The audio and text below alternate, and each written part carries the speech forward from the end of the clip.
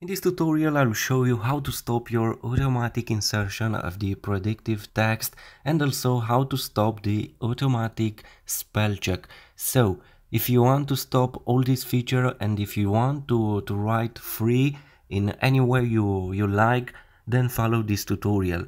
If you use a Samsung keyboard, all you have to do is to press the settings button, you will find it here, and to access the predictive text. All you have to do is to press off and also to press this button for the predictive text. All you have to do is to turn it off. For the automatic spell check, also turn it off from these settings, and after that you can write free. As you can see here, it doesn't matter if it's right or wrong, you can type it in this way.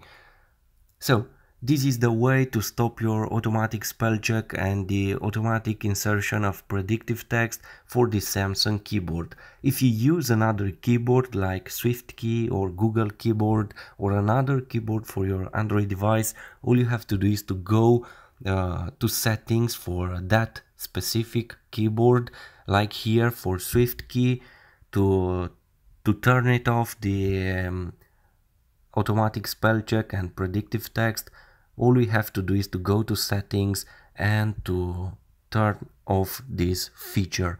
So this is the way to stop all this feature if you want to type free.